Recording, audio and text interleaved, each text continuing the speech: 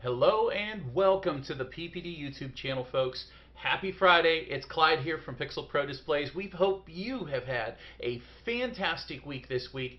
And it is Friday. It's a Twinkle Tip Friday. And boy, do we have a good one for you guys. If you map your sequences, if you package sequences, all of this is slightly changed, and it may affect you if you don't know about what we're going to talk about today. Stay tuned, we'll get right to it.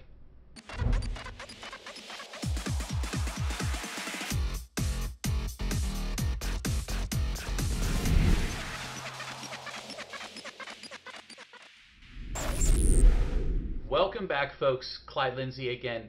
If you like the videos that we put out here and the content that we do, please give us a huge thumbs up in the on the like button below, and don't forget to hit the subscribe button so you never miss any of the content that we put out.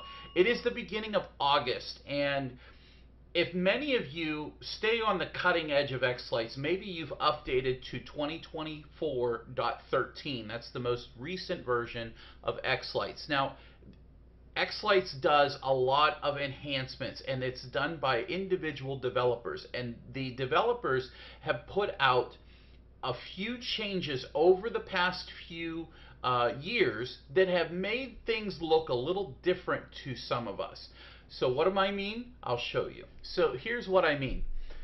If you go in and you open up your xLights sequences and you look at your saved sequences, if you've created a new sequence, you'll see that you have an icon that has a little nutcracker, and these are called Program xLights type files, but the file extension is actually called the XSQ file. The XSQ file is native only for xLights, but they made this change a couple years ago. And what it allowed you to do was it allowed you to double click on a sequence file and open up your xLights. And it generally would open up into that xLights, or try to open up into that xLights directory that you were using at the time. And it would open the sequence. And so therefore you didn't have to go in and open xLights first and then go through the xLights file open menu over here. The old way that we used to do, years and years ago, we had these files called XML files. These are our old sequence files. These are really the original xLights sequence files. You can see some of them listed here.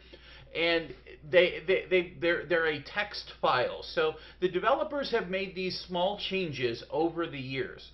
Now, the most recent version of xLights, we've seen yet another change to how we're used to seeing some files. So for a number of years, at least 7, maybe 8 years, xLights has been using what's called a zip file to package the sequence whenever it is being prepared to be shared with other people. You're familiar with everything being nice and neat as a zip file when you download or you share a sequence from one person to another.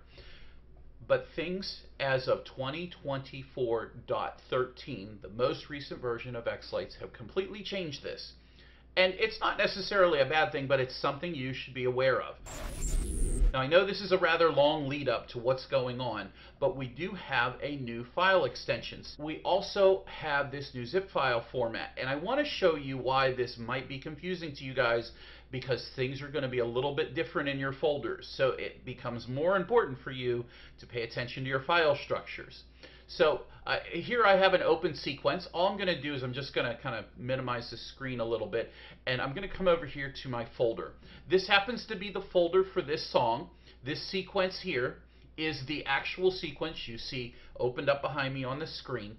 And you see your XSQ file, which is xLights deems as a file type Program xLights. Or that's what Windows reads it as. Even though it doesn't say the file extension, it shows it as a Program xLights file. Now, I also want you to notice that there is something in your folder that will help you identify the difference between these two files, because they're both going to say Program xLights. And if you look at a zip folder, generally whenever you take a zip folder, you're taking the file size and you're zipping it down. You're making it a smaller file size. So it's making it easier for you to transport, or it takes up less room on your disk. So keep in mind that the difference between these two files is going to be the file size. Now we're going to show you how to do a zip file. So let's say you're sharing this sequence here with somebody else. The best thing to do whenever you're sharing a sequence with somebody is to put your layout into a mode where it's all on one screen. I have multiple screens around me, and it's important that I put all of the little boxes here, all the color boxes and everything, in one screen. So I usually use my laptop setting, and my usually have this docked, this little preview docked here. And once it's docked, everything's on one screen. Then what I'll do is I'll hit the save button. I make sure I render too. I'm not sure that you need to render, but I always render it too. And then I go to Tools, I hit Package Sequence, and then in the zip file to create box here, this dialog that comes up, it shows you have different file types that it saves as. Saves as a .zip or .xSQZ. It's going to save as an XSQZ, but we'll go ahead and click Save, and now this should show up, and there you can see it just popped up over there on the left-hand side, and we'll go ahead and look at that. And look, this is why it's going to be a bit confusing as whenever you sort your files that are in your file structure, if they have the exact same name, if the package sequence is the exact same name as your zip file, then you might have a sorting issue. When we go ahead and click Sort by type, file type, which I usually do, now you have two different files here. And remember, we talked about file size before. Well, the difference is going to be a file size. So you're going to have to know which sequence is what, because things are about to get even more strange. xLights now allows you to go in and open this folder. So let me go in, and I'm going to change my directory. I'm going to permanently change my directory. I'm going to go to a different folder. I'm going to go to the moving head Halloween layout that I do sequencing on. Here we go. And you can see here's our Halloween layout. Nothing crazy, but I'm going to close xLights now. And the reason why is because if I come over here and I open up and I double click on the zip folder, which doesn't look like a zip folder, it looks like an xLights sequence. If I double click on it, it's going to open up xLights over on the other screen here. Give it a second. There we go. And what xLights does is this opens up the zip file into a layout file, as long as you have the MP3. Now the MP3 is on my hard drive. It knows where to look for it. If you didn't download the MP3, it may prompt you for a little box that says, please link the audio. It would look, the box would be like this. It would say, it would ask you for a media file. But in my case, it's on my computer, so it knows where to look. But you can see that it opens up the sequence here. I'll go ahead and click Done. And you can see we can render it and play the sequence. That's not a problem. But the important thing is, I don't think we can save it. There is a limit to saving a zip file. Let's go ahead and hit the save button. Sequences cannot be saved in read-only mode. So here's the challenge. You're going to need to be very, very aware of which is your zip file versus which is your sequence file. So I highly recommend going over here to your layout and having a package sequence or a download folder. Like when I package sequences, I have a package sequence folder. You don't need to. Maybe you need to have a download folder. And that's the next thing I'm going to talk to you about, is your downloaded files. So what happens if you're in xLights and you have a download folder, you put your sequences in your download folder? Well, you're used to these, as we talked about before. This is the original zip file, and you're not used to seeing this new zip file. Notice that the file sizes are identical. They look the exact same. But the difference is Microsoft Windows, and I'm not sure how this is going to look on Mac, so you'll have to bear with me. But the changes here is Windows doesn't know what xLights XSQZs are. It has no clue. So there's something that we can do let's say you want to take this sequence, you download a sequence or it's shared with you, and you want to change it back to an original zip file, something that you're familiar with, something that's not going to get easily confused. Well, what you can do is, you can see we have two different versions of the sequence here. I'm going to go ahead and delete this one. And I'm going to make a copy of this. I'm going to right-click, copy, and I'm going to right-click, paste. And it just made a copy of it using a copy-copy. Now, if you are on an earlier version of xLights, xLights isn't going to recognize this. If you're on 2024.12, 11, 10, 9, 8, you're going to need to update for xLights to understand what's going on here. However, if you don't want to update or you don't update, this is how you can go through changing your file types. Generally, what we used to do was we used to come in here, right-click, and we'd rename our file. And we come over here to the end. I'll just erase the word copy, and I'm going to type .zip. That is the file extension for a zip file, which you saw me delete just a few moments ago. I'm going to go ahead and hit enter. Now, here's the problem. It didn't change the file type. And so what I learned was, I thought it was Windows 10, because yes, I'm still using Windows 10. Not planning to update anytime soon. I actually tried it on my laptop, Windows 11, and it wouldn't let me do it on Windows 11 either, but I had to learn something new, and I'm going to share that with you so that if you have this problem, it will help you. Let's go in and search on Windows. I'm going to type File Options, and you have File Explorer Options. And once it pops up this little box, okay, so it opened up over here on the other screen. And what I want to do is I want to go to the View tab. This is General and this is View. Go to the View tab and click Hide, uncheck the box that says Hide Extensions for Known File Types, and then click the Apply button. So what you just saw happen right there in that second was, now we can see the file extension off of the actual downloaded package sequence that is listed as a program xLights file.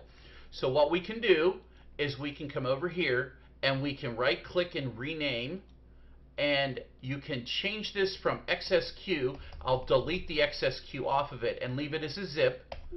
And now Windows is flagging me. It's saying, if you change the file name extension, the file might become unusable. Are you sure you want to make this change? So I click yes, and poof, we are back to our normal standard zip file.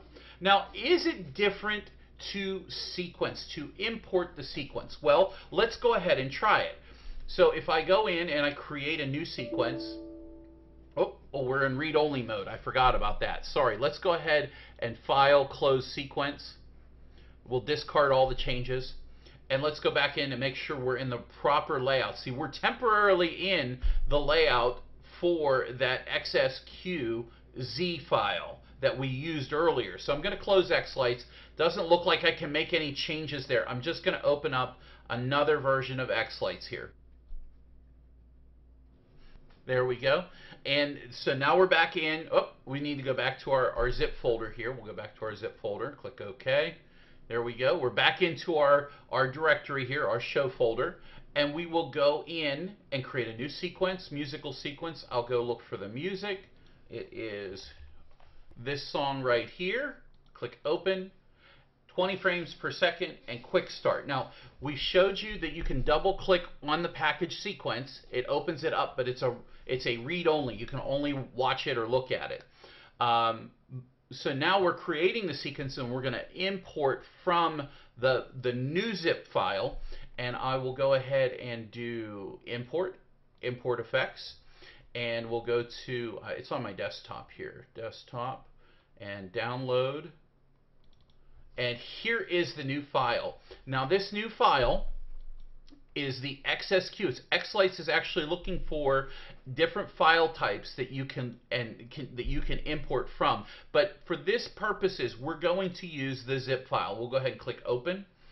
Now this is rather easy because you have the mapping here. I'm mapping from my work layout to the store layout. No big deal. They're the exact same thing. I can click the auto map button here and I can click OK. And as you can see, I mapped from the XSQZ file into the new sequence. It's the exact same old process. It's the same process for mapping. But if you don't like or you can't register that XSQZ file that you're going to start seeing soon, then by all means you can come into Windows and you can change the view so that you can edit it to change it to physically a zip file.